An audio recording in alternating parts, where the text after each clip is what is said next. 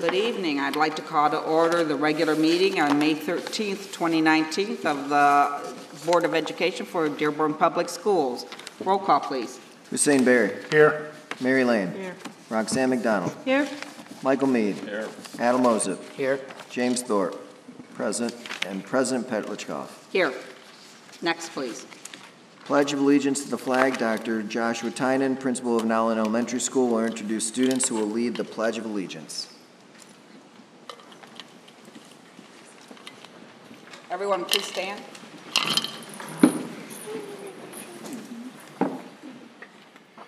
Good evening. I'm actually going to let Ms. Folletti, our third grade teacher, introduce her students. Hello, everyone. These are my third grade students, Colin, Alyssa, and Olivia, who will lead us in the pledge. I pledge allegiance to the flag of the United States of America and to the republic for which it stands, one nation, under God, indivisible, with liberty and justice for all. Well done. Thank you. Please come here. Colin, thank you very much for coming tonight. Oh, Alyssa, very good. Thank you so much for coming tonight. And you are Olivia. Thank you so much. Good job. All right, then. Thank you, students. Next item, please. New board member oath of office. Board member Adam Mosip will take the oath of office at this time, administered by Susan DeBaja, City Council President. Susan DeBaja and Adam Mosip will stand, and with right hands raised, Ms. DeBaja will ask him to repeat after her the following oath of office. Good evening, trustees. Good evening. Good evening. Trustee Mosip, please raise your right hand, and I'll go slow. All right. Repeat after me. I do hereby swear and affirm. I do hereby swear and affirm.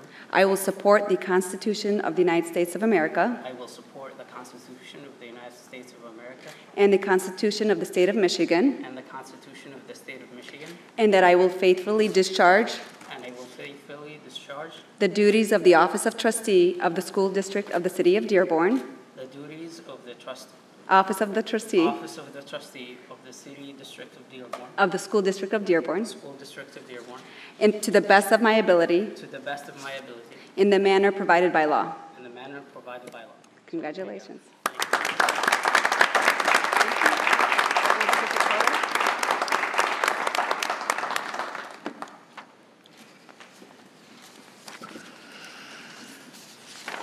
Congratulations. Congratulations, Trustee Mosip. Just for everyone's edification here, Trustee Mosip, this is his second ceremonial swearing in, and it's actually his third oath because he's required by law to take it 10 days after we appointed him. So he is duly sworn in at every level. Thank you. Can I say a few words? Certainly. President, thank you. I'm truly honored and humbled to join the Board of Trustees to serve our students, our parents, and our teachers and staff. This has been a journey for me, and I'm truly honored again. I'd like to thank our amazing Council President, Susan DeBaja, for administrating the oath. I'd like to also thank my wife, who's here with me. Thank you for being with me all this time and bearing with me. So I'm really excited to work with you, my colleagues, to advance our schools and to make sure that we are putting students first and we're building on the successes that we've had. So thank you so much for this honor again. Thanks. Thank you. Mary. Thank you. Mary. Yes, Trustee Berry. I just wanted to say that this past month I've been very, not surprised, but very impressed with Trustee Mosip. He hit the ground running. Thank you for that. So if you're a supporter of Trustee Mosip or don't know him, get to know him. I feel that you'll be confident that he'll be serving our district and our students at the best of his ability. So thank you. Thank you. Next item, please. Superintendent's update. Agenda items. So first, just wanted to start with, we have a passing of a couple of good friends to Dearborn schools. First, I just want to mention Mr. Russ Gibb. Mr. Gibb was instrumental in the ongoing success of the video program over at Dearborn High. For more than 25 years, he taught hundreds of students, many going on to achieve great success in all areas of video, television, motion pictures, advertising, and other fields related to multimedia production. However, Mr. Gibb's real legacy was his ability to connect with students of all backgrounds and abilities. He was an advocate for children and always acted in the best interest of students. Mr. Gibb was a teacher, but he was also a motivator and mentor to all that passed through his classroom. In April of 2017, the board approved naming the Dearborn High video program after Mr. Gibb, and I think we'll all remember that presentation where the power went out halfway through the presentation during those electrical storms. So we have Mr. Gibb, and then we also learned of the passing of Pam Adams, former trustee, served on the board from 96 to 2014. When she decided not to run for re-election, she was dealing with some health concerns. She was actually at my event at the Renaissance Center for my award with the state when I gave that address back in February. She was part of the board that developed a successful 2002 bond that brought 4 new schools to the district, as well as the 2013 SMART bond. Both of these have helped to serve the needs of the students while being fiscally responsible to the community. During her 19 years on the board, she also served during the expansion of the bilingual program, district-wide boundary line changes, creation and expansion of state-funded preschool, and the creation of the Collegiate Academy. And I know that arrangements are being made for her memorial that's coming up. So I'd like us to observe a moment of silence for the passing of both of these individuals, please.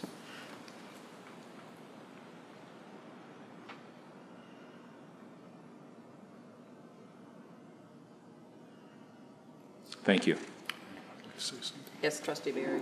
Regarding former trustee Pamela Adams, God bless her soul, when I first came on the board, didn't know her that well, but it didn't take me long to learn that what was in her heart, what was in the best interest of this district and the students. She loved our teachers. She loved the PTA. She was a big advocate for our students. In 2014, when Pam first became ill, I was chairing the board then, I heard that she wanted to resign. And I know Trustee McDonald and I visited her, and I said, if you put in your resignation, we're not going to accept it. We'll figure something out. And we did. The board did figure out that we let her finish out her term through phone calls. Through Skyping and phone calls. So she served us for, I believe, 22 years, it was said? No, 18 to 19. She served us for almost 2 decades. Almost 2 decades. I was honored to serve with her. Pam, we miss you, and we will always think of you with these meetings. Thank you. Yes, thank you. Yes, Trustee Lane. Yeah, I'd like to say also I worked many years with Pam. I mean, during most of my tenure on the board. And when I first won election, I made a statement to the press saying that I thought the board was acting in a stodgy manner. They were stodgy, and she told me later that she didn't like the comment. She was very honest about it, but she was the first person to reach out and contact me. Mm-hmm. Almost everyone who served with her will have seen her at some point or another tear up and get emotional. During so many emotional times in our district when 9/11, and passing of so many people along the way, our journeys through life, we have people come, we have people go, and Pam was always here with a tear in her eye. Not that she wasn't thinking, but just that she had a great heart, and she had a great heart for the students generally.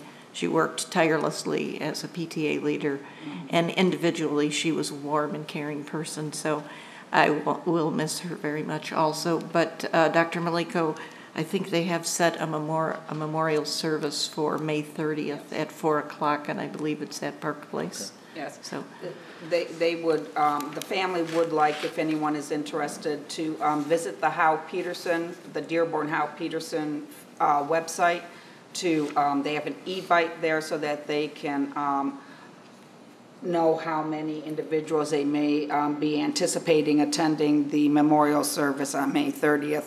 So if you're interested and want to RSVP, that would be very helpful. The daughters have contacted some of us and let us know that that's how they would like to handle the memorial.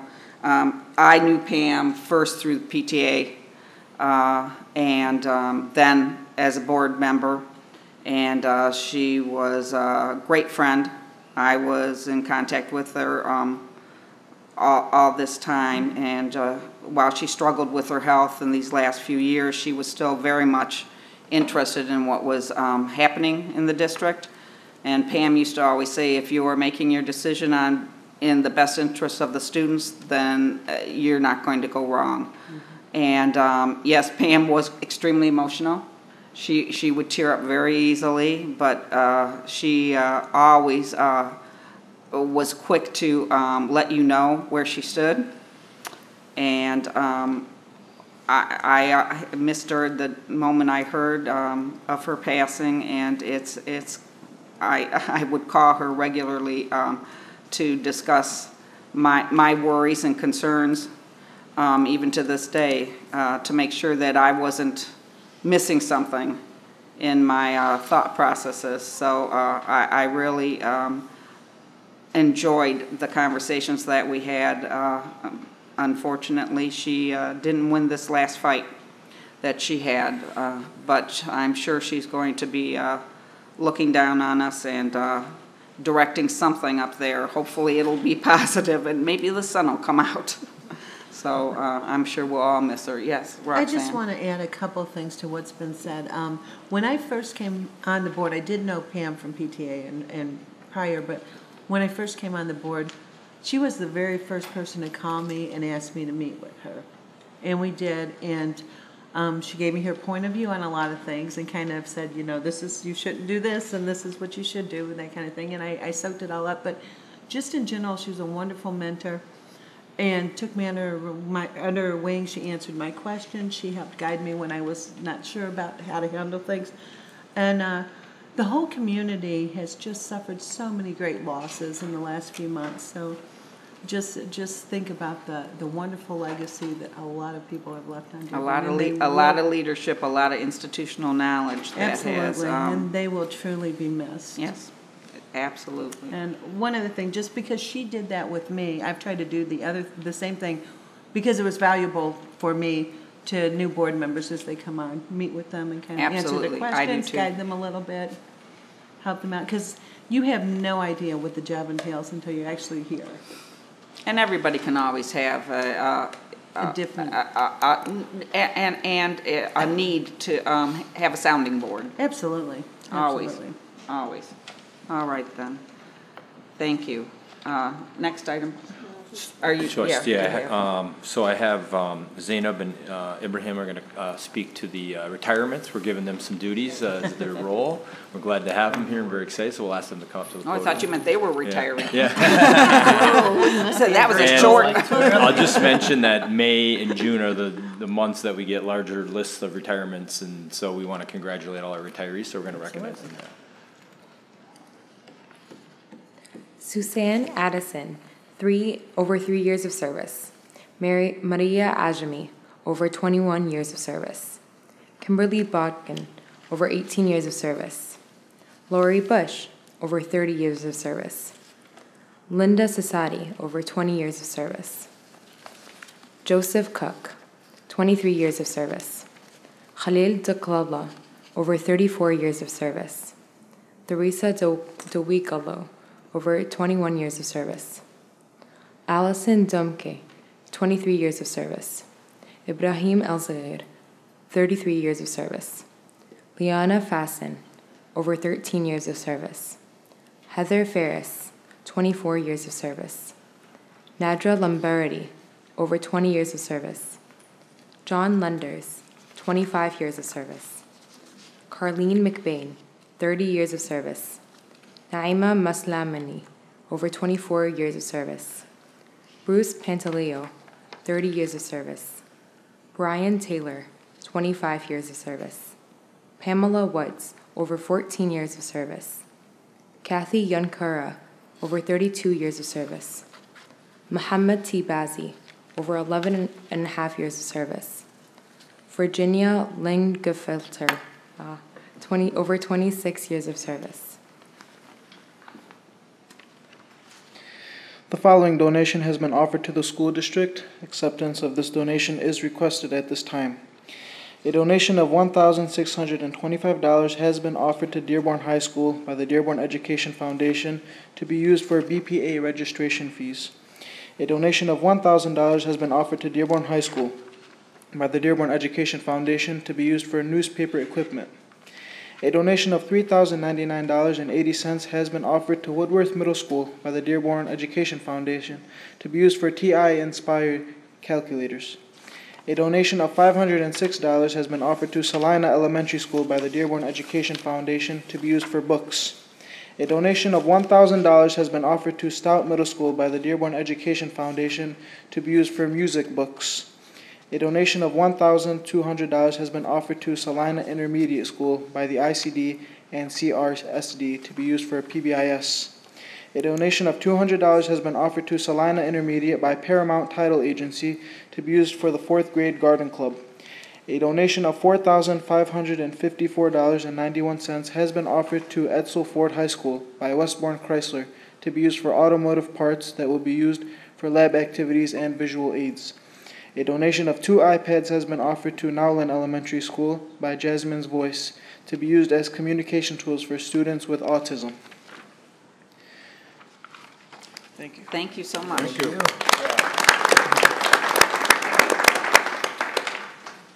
Okay, so, non-agenda. Are you, Yeah. okay, next. Non-agenda items? Okay, so we have some extra things that were added for this month because last month, if you recall, we had the board appointment process that we need to use the meeting. And So- my apologies, I added all of this to the agenda tonight, so it's a little bit heavy.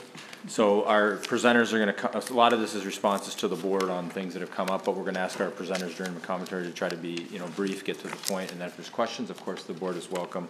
So we're going to have Mark Andrews come up right now about Trinity response on some of the routes. Good evening, trustees. As Dr. Maleka just mentioned, I'll try to be quick, but I wanted to try to put in context some of the information that was passed along in regards to some of the troubles that our families were having with the Trinity Transportation Group.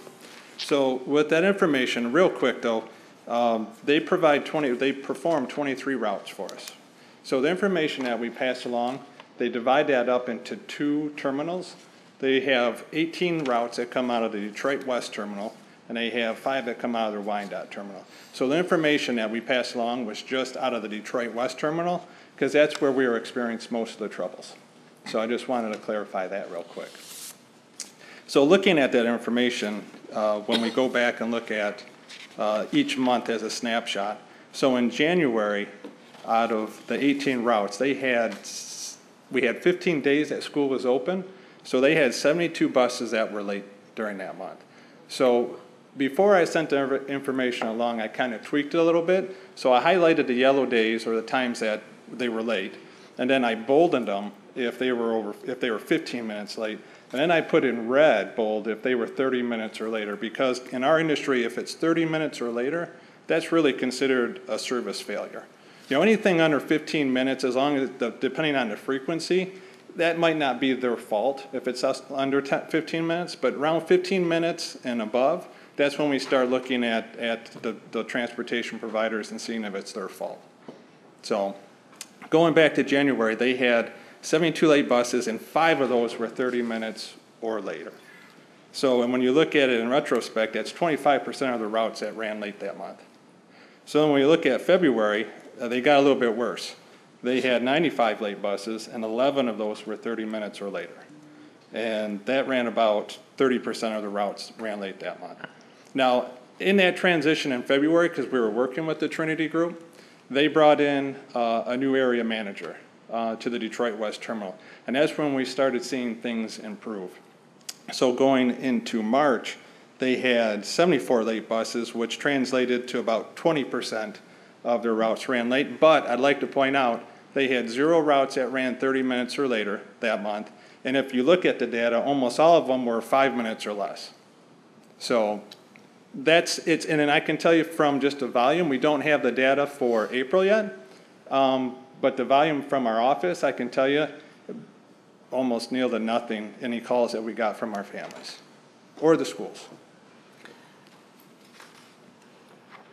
All right, Trustee Barry? I'll let the trustees go first. I guess ultimately, we don't want to use an outside vendor. I mean, that's our ultimate goal.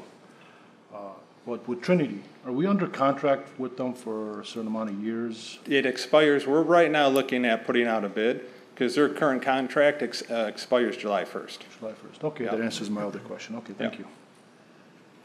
I too would rather not do any outside vendors in this area, but I understand the need for it. I'm glad things are improving because I had several parents call me and say, you know, this is an issue, especially with special needs students, Right. because they need regiment. And sometimes if things are not regimented, if they're expecting something and it doesn't happen, they just can spin out. And it's hard to get them back. Yeah. So more than anything, I wanted to bring this issue to your attention, just so people are aware of it, that you give us the information, look at it, and try to correct the situation because it was getting a little out of hand. I'm glad things are getting better. And I'm curious because there were some, and I've been told it's hard to track, but the frequency of like particular households, they're being late consistently. And then some of them that were 30 minutes late, some of them never even showed up. But the parents don't get any contact or sometimes don't get contact. And that was one of the, in February when we were working with the Trinity group. Okay.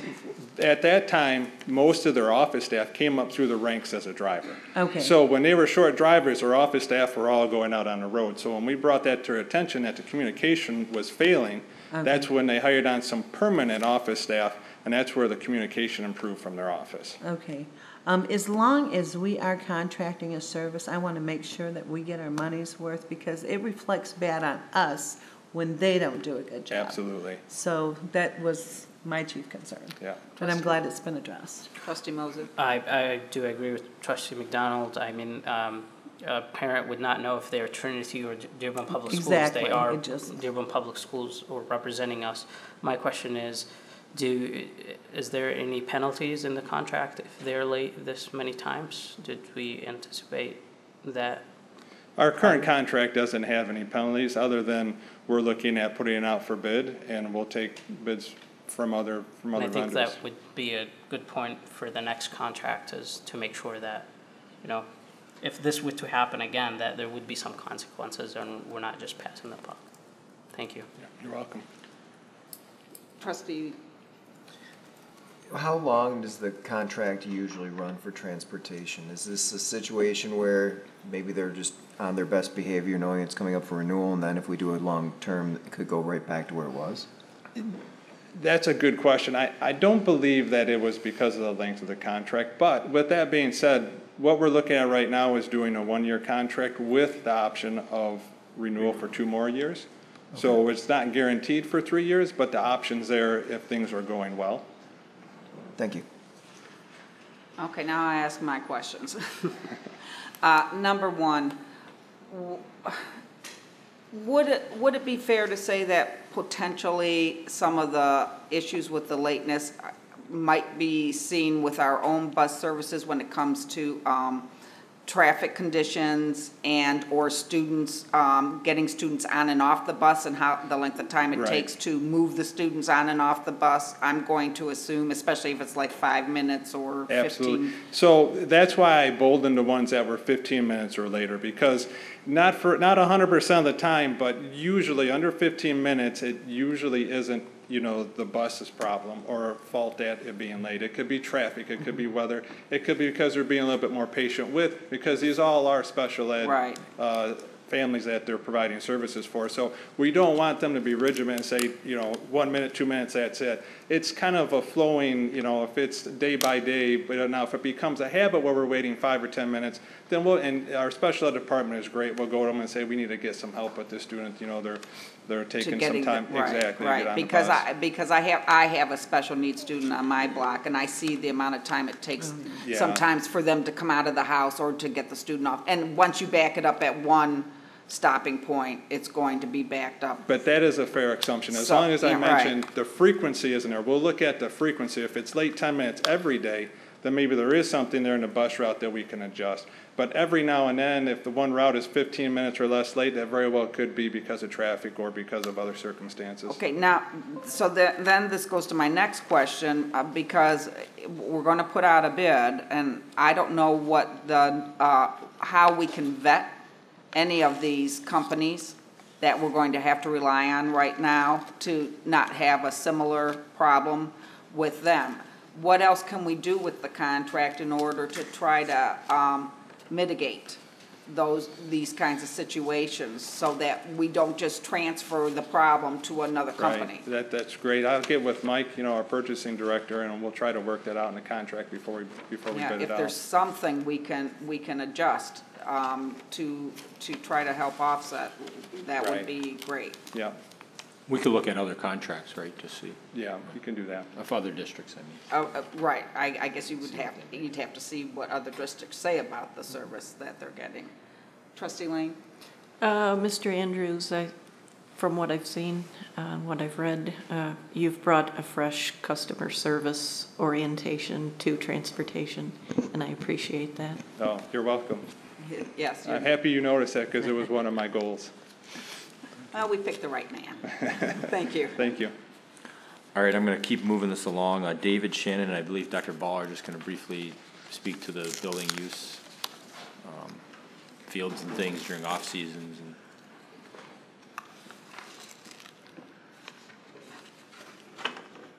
so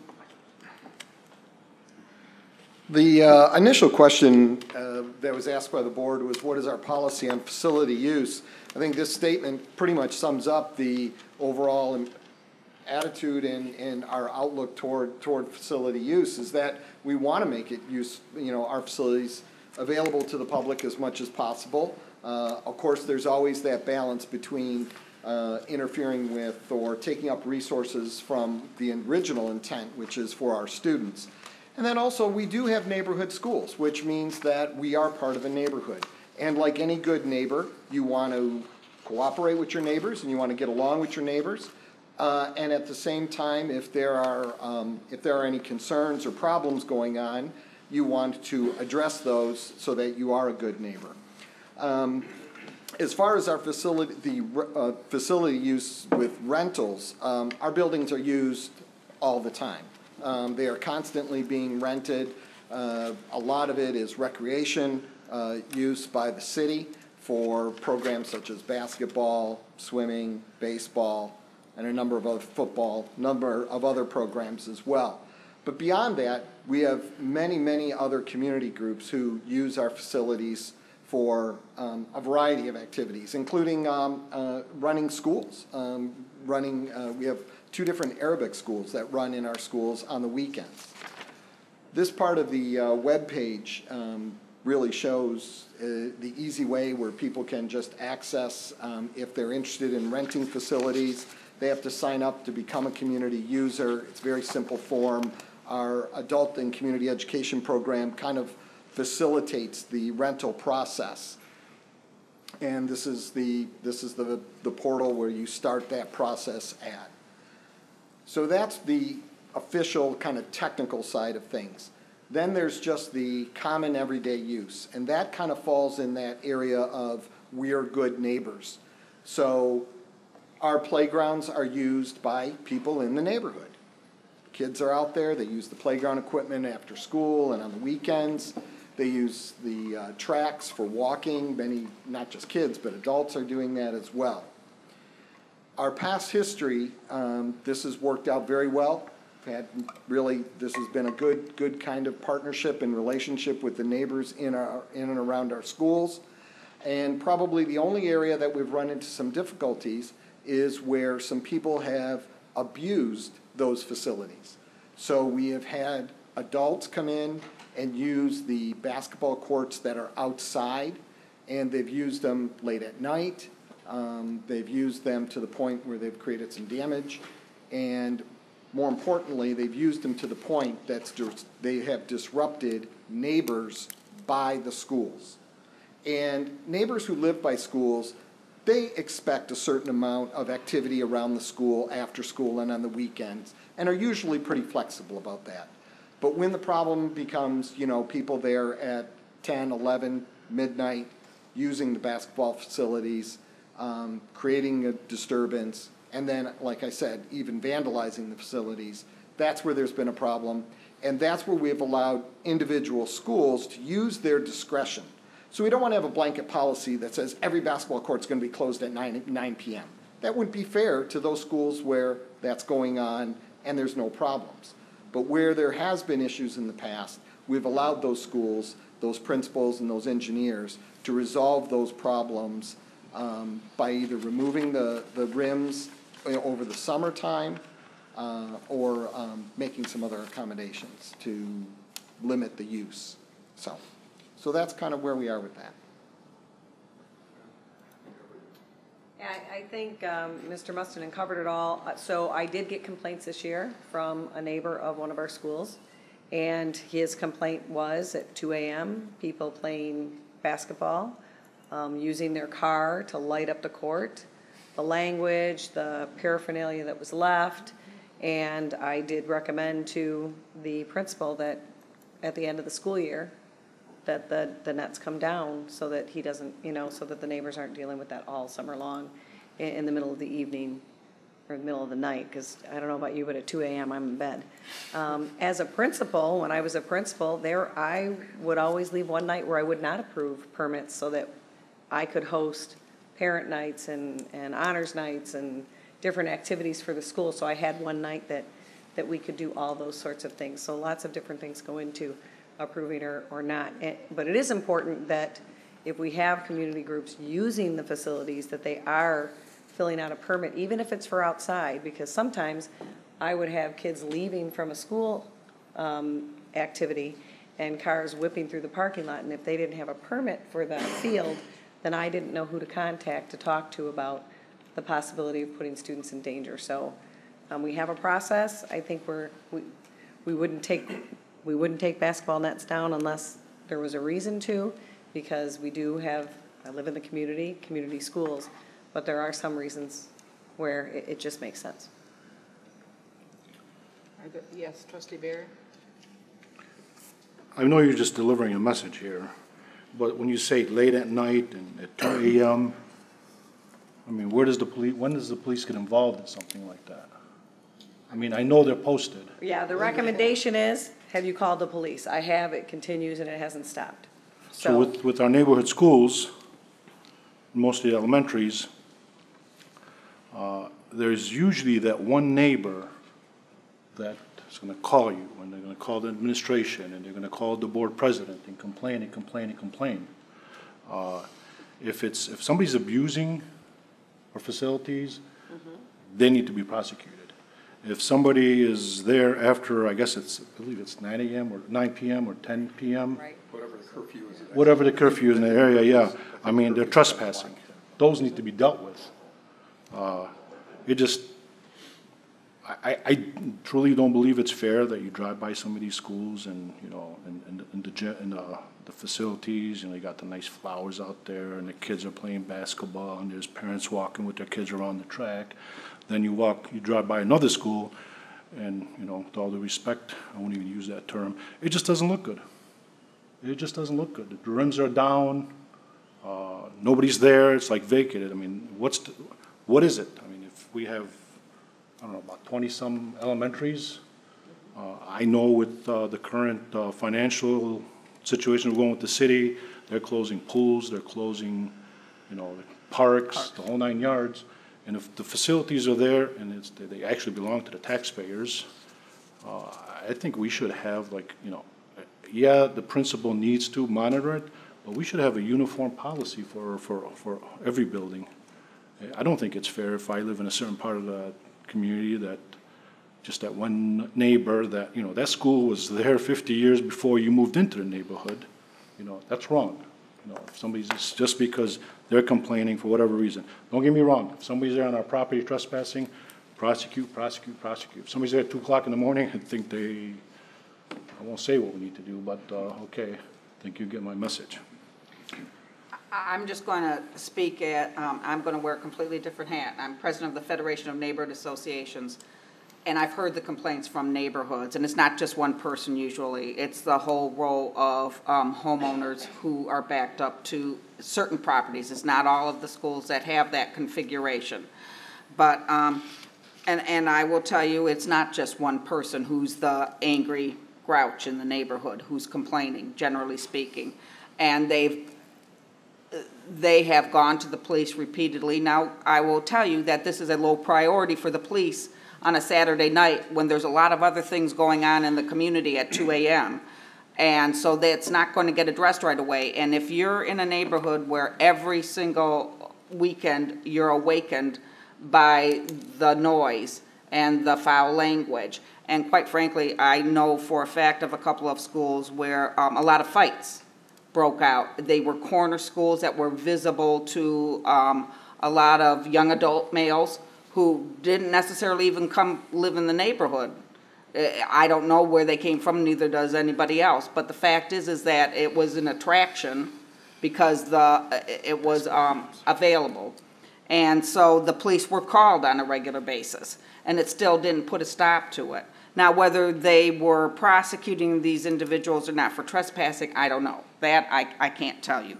But quite frankly, a lot of times these things go to court and are slap on the wrist, and it doesn't stop the problem from keeping on reoccurring. And the police department, do we really want them to be, when there's a more permanent solution for an ongoing situation? And I, quite frankly, was approached by the police on several occasions to see if the school district could do something about it because they were being called on a regular basis. So it's kind of like a shared responsibility at that point.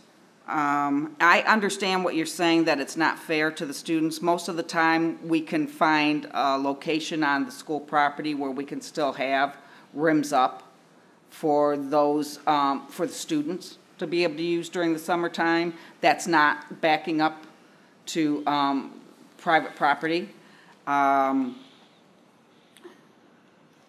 If that's a solution, we can consider it.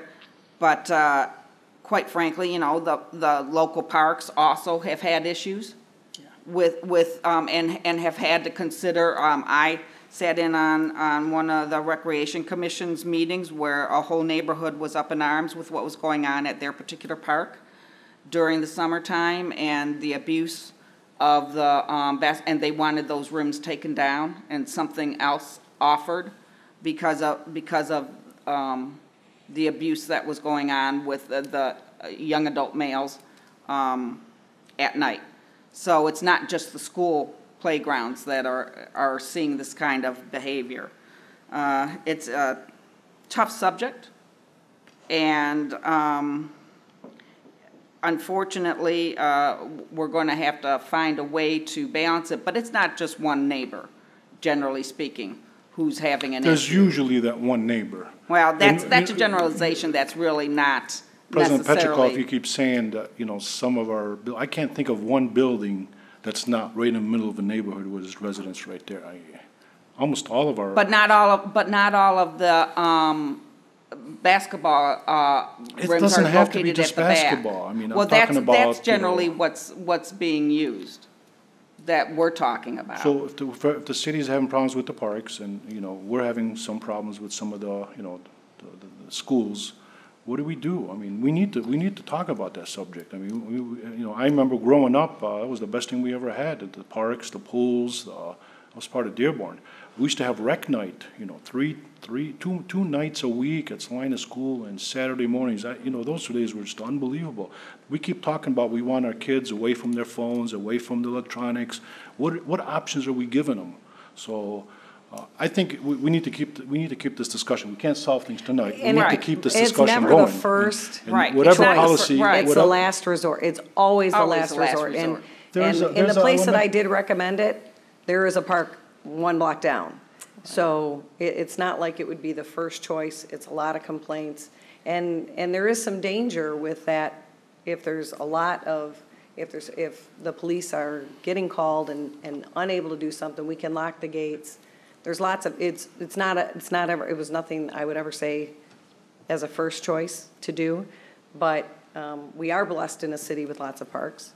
I do know that the rec department has changed their courts to be half courts for very similar reasons. Yeah. So, but it would never be a first thing to come out of our mouth. It's a tough decision. It's a social issue in some regards to behavior. So, you know, but it's not fair to penalize a neighborhood of individuals who can't move, who are there when there's another solution at that moment, which is, unfortunately, it might be to remove a basketball rim, and the children will have to find an alternate avenue, but it doesn't mean that it's completely taken away. And I'm not sure which school you're talking about that you have the concern with. It's not any particular school. I just think the policy needs to be equitable.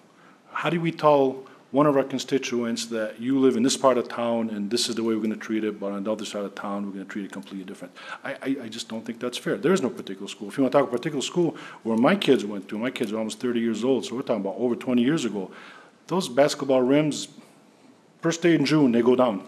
And I approached them, and so I said, I live around the corner. I can help. I can, you know, blah. Didn't want to hear it.